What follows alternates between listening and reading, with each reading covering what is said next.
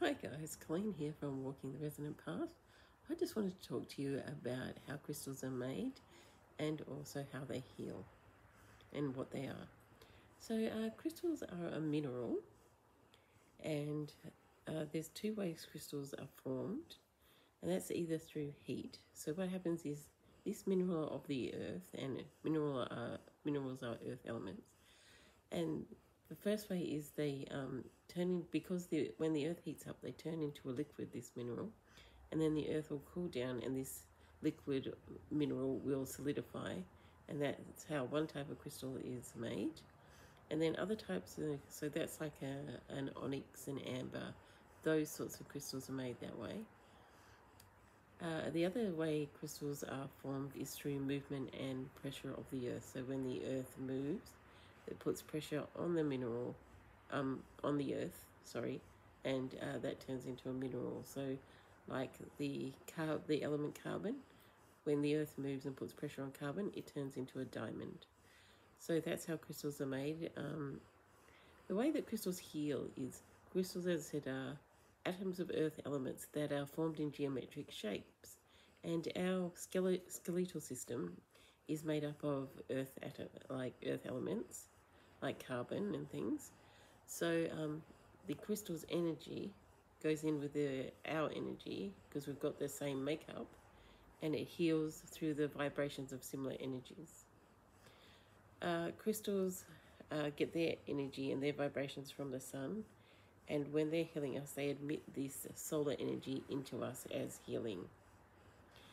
So crystals get their colors because each crystal has the rainbow spectrum in the crystal, and when the light hits them and goes through them, some of those light rays will be filtered out and some will survive depending on the mineral that's there.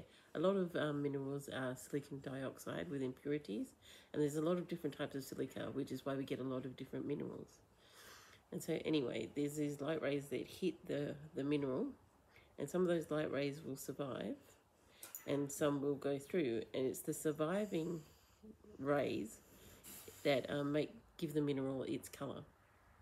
So like if the pink, or if the red survives, because they're all rainbow colors, so if the red survives, it'll give it like a pink like a rose quartz, or maybe a red color like a jasper, depending on how much of that light gets filtered through and how much gets blocked. Now there are usually three color categories that crystals are. There's usually transparent, translucent, and opaque. Now with transparent crystals, a lot of light goes straight through, so that's like a clear quartz. With translucent, some of those light rays go through, but not all of them. And that's like a milky type of stone, like a moonstone, or a lighter sort of coloured stone, or a little bit more see-through stone. And then we have where not many light rays go through, and that's like a very solid coloured stone, like a jasper, or maybe a jade or something like that. Okay, well, I just wanted to let you know. And when I heal people, what I do is I put the crystals either on their chakra points or whatever crystal I feel needs to heal them in the place they need to be healed. And then I do Reiki over them. And I'll also use it sometimes in shamanic healing crystals. I will use it like a crystal ball to roll along their body and to take up all the negative energy. And then I wash that ball in some lavender water, and that takes the energy away.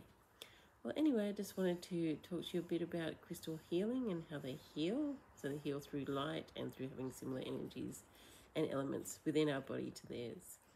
So anyway, I hope you have a joyous day and do whatever resonates within your soul. Bye now.